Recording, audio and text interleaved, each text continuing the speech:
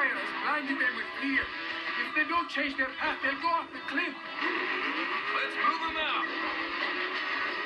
We've got to get out of here, or we're going to prison. No way, Stan. I feel a lot safer with them than I would out there. Fine, I'll visit you in jail. Hey, stop! Let him go. He's not worth it. My leg! You can do it. Come on.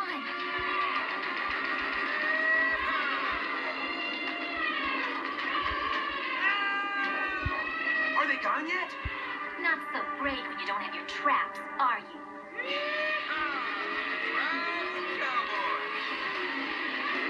Help! I'm gonna need a little help here. Got you covered, buddy. You're welcome. Wendy, you take the trees. Rocky and I'll take care of the ground fire. Activating hydro release. I aim to please. That's it. Oh yeah, you're mine. Laura B's hurt. Get him to the UFB. I'm going to the cave to help the cubs. Roger. Buster, you stay right here now. Miss Ariel might need you to watch over her little friend. Nice doggy. Nice doggy. We don't have a lot of time. Get away from me.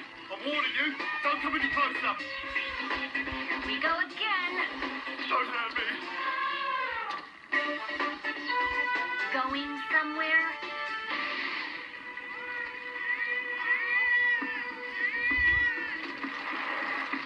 Where are you, Felicia? You should be here by now. I knew you wouldn't abandon your babies. We've got the fire under control down here. Hal, how's it going up there? Still pretty hot. Could use a little rain. Stop! Up there! The water pressure will knock the little guy right out of his tree. Stop it! That tickles. Come on. Come on, Felicia. She can't go on. Huh?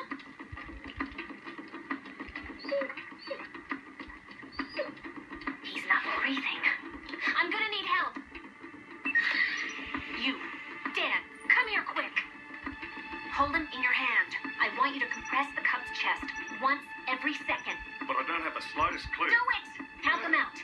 1, 2. Come on, little guy. Breathe. 3, 4, 5.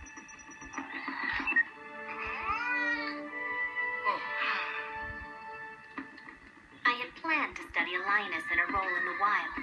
What I learned is that her most important role is the one she plays in her family. Play a role in the family, too. Turns out, I'm a monkey's uncle.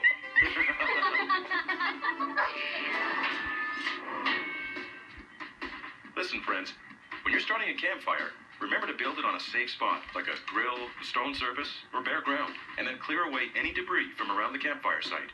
Your campfire should be a safe distance from trees, shrubs, and dry grass. And have a bucket of water or sand handy just in case the campfire spreads.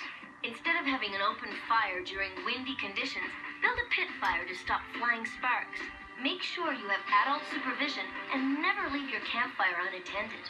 Follow these guidelines and what happened today won't happen to you. Think like a rescue hero.